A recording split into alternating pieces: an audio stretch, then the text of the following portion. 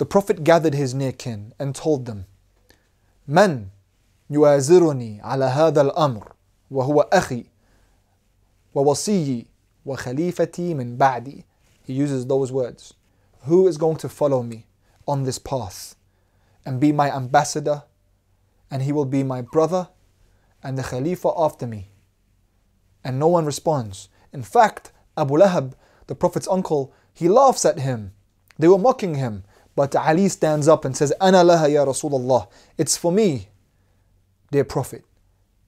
And the Prophet says, أنت لها يا علي. أنت أخي ووصي وخليفتي من بعدي.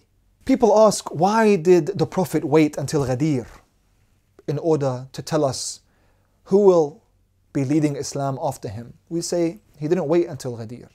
He said it again and again and again, and this was the first formal time that he said it.